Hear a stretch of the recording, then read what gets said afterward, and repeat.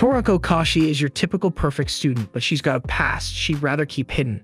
On her way to school, she spots something bizarre, a girl hanging from power lines with deer antlers. The girl, Noko, guilt-trips Torako into helping her down and even hints that she knows about Torako's delinquent days. Later that morning, Noko makes a chaotic entrance as the new transfer student, literally breaking down the classroom door. She takes a seat next to Torako and starts teasing her about being a former delinquent, and, to make things worse, calls her out as a virgin in front of the whole class. Torako quickly shuts her up. After school, Torako checks out an old shed on campus and finds Noko there, injured from a fall. Instead of ignoring her, Torako decides to help clean up the shed. Their teacher Yukai shows up, and Noko casually reveals she got permission to use the shed for her new deer club, somehow roping Torako into being the president. The day wraps up with a strange vibe as another girl watches them from the school gate, clearly not happy about what's going on. Torako heads to school early in the morning to decorate the new club room. Although she isn't very enthused with being the deer club's president, she is overjoyed with the club room's renovations. After attending class, she heads to the club room only to find it vandalized and with Noko as the only witness, assuming she was the vandal. Noko corrects her and airs that another person may be responsible, what's targeting her. Noko is lured into a trap, and the culprit reveals herself to be Torako's sister Anko. Anko takes offense on Noko stealing Torako's attention and challenges her to a fight where Noko has to leave the school if Anko wins, but if Noko wins, she will receive lots of deer crackers. Noko agrees, and the two later participate in a game show-styled trivia competition with intimate details about Torako in question, much to her embarrassment. Frustrated with the close match, Anko launches numerous kunai towards Noko, but Noko dodges them with ease. Anko throws another kunai towards her, but she trips and it heads in the direction of Torako. Noko jumps in its way and is hit. After a scene in Deer Heaven that creates the illusion she has died, Noko gets up and reveals that she was saved by a deer cracker in her pocket. Impressed with Noko saving her beloved sister, Anko yields and the two become friends. In this episode's first story, Torako finds a deer in the deer club and assumes that it is Noko. She tries many attempts to turn her back, to no avail. However, when Noko suddenly arrives, she realizes that the deer is an ordinary deer that escaped from Hino's zoo as it wanted some of the deer crackers. Afterwards, the deer, who is named Sudoda, returns to the zoo. In the second story, when spring arrives, new students enroll in the school, including Anko. Torako and Noko later find a girl sleeping in front of the deer club, who introduces herself as Mema and wants to be a deer like Noko after she saved her life earlier when she was suffering from starvation. As a result, Mema joins the club. Anko also joins the club much later and begins expressing jealousy towards Mema, but the misunderstanding is soon cleared up. After seeing how lazy the club members are, Torako tries to lay down some rules, which at one point leads Noko to threaten to leave and ruin Torako's reputation if she does not treat them with more respect. As a result, Torako ends up brushing all three of them while a group of girls are spying on them. Torako has a meeting in the student council room with its members, the scheming Neko Nekoyamada, who plans to disband the Deer Club and overthrow Torako as the council's president, the anxious Kinu Tanuki Koji, and the stoic Chiharu Tsubomiya. Neko has Chiharu talk to Torako in hopes of exposing her weakness, but at the end of the day, Neko forgets to deal with the Deer Club. Torako finds Chiharu in the Deer Club and desperately tries to hide her past from Chiharu, but Noko ends up getting Chiharu's attention as Torako unsuccessfully tries to regain it. After Chiharu returns home, it is revealed that she is secretly a big fan of Noko. While Torako is doing an errand with Kinu, they accidentally get locked in the storage room. Torako sees Noko through the window but cannot get her attention as she breaks into a musical number. Fearing that they will never be rescued, Kinu hides in the vaulting box. Miraculously, Noko then opens the door, revealing that she has been secretly growing mushrooms in the vaulting box, but at first accuses Kinu of trying to steal them after finding her inside. The Deer Club later have a meal alongside Kinu and Sharu. Meanwhile, Neko is left all alone in the student council room, wondering why the others didn't come. There are 3 different stories for this episode. In the first story, Torako finds a letter in her locker. Noko then appears behind her. It turns out she sleeps while rolling. Noko also claims that she has been fighting a hunting society, though Torako doesn't believe her. The letter is believed to be a love letter, though Noko herself is upset that she didn't get one. However, it is really a note demanding a challenge. Torako confronts a group of delinquent girls who sent the letter, with Noko accompanying her. During the fight, Torako is overwhelmed, but Noko hands her one of her antlers, which Torako throws onto the gym's roof after deeming it useless. but the antler explodes, destroying the gym and sending everyone flying.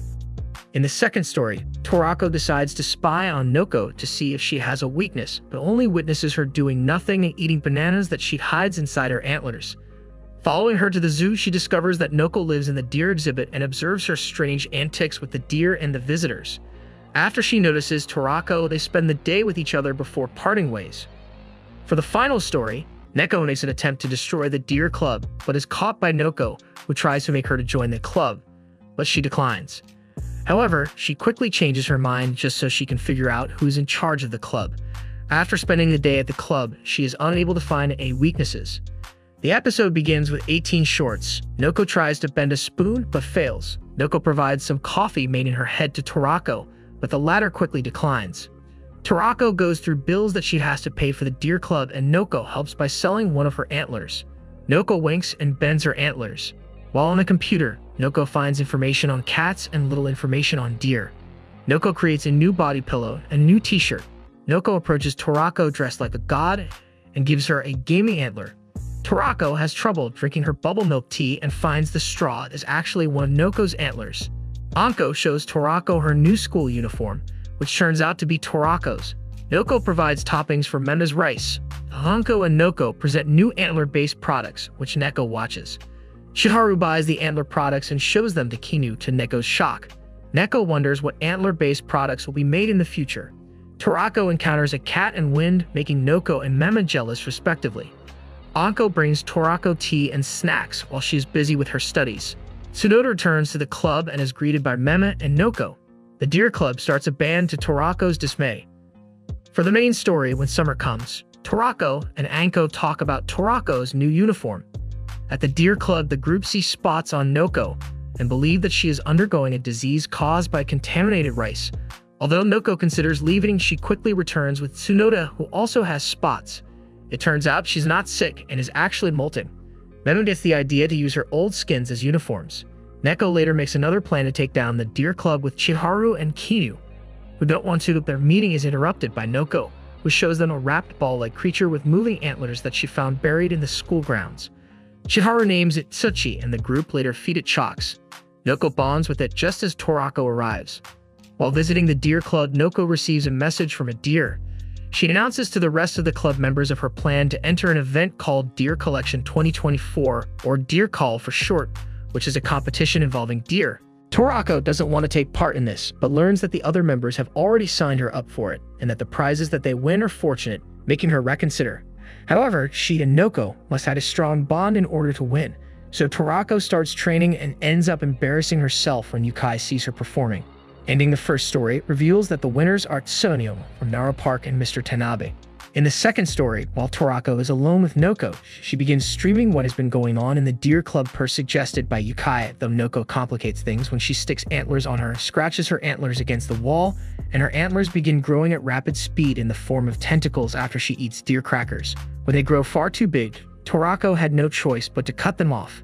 The video proves to be an embarrassment to her, especially when she discovers that Anko and Meme were watching as it goes viral. In the final story, cafe owner Yoshiharu Tsubamiya, Shiharu's older brother, is busy working just as Torako and Noko arrive.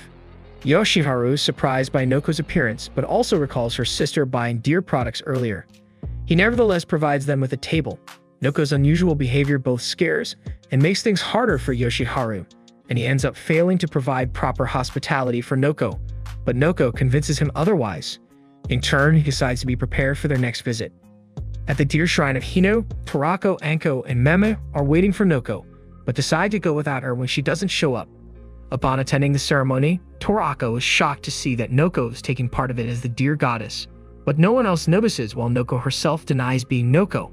Torako then meets a shrine maiden named Mitsu Inkukai, who forces her to behave when she speaks up.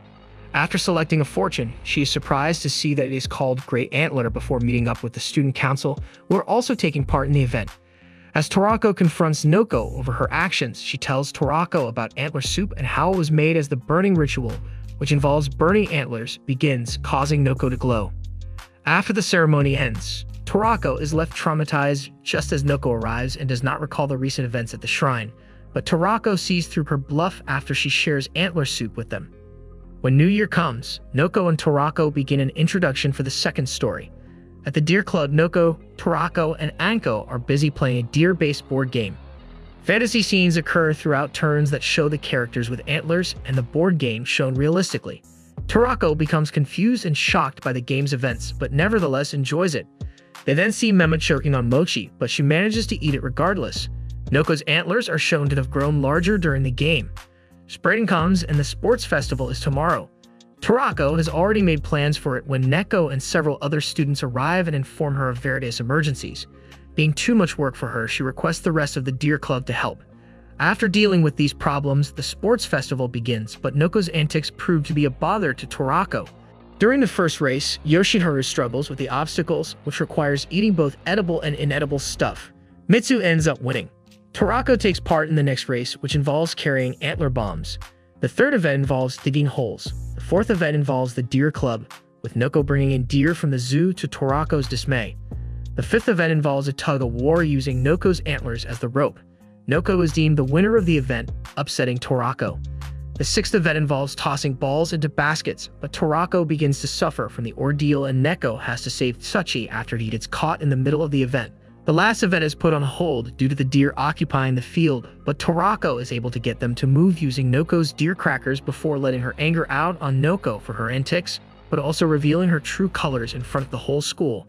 However, they continue to accept her regardless. The festival eventually ends 3 hours later. That was all for today. Thanks for watching and see you later.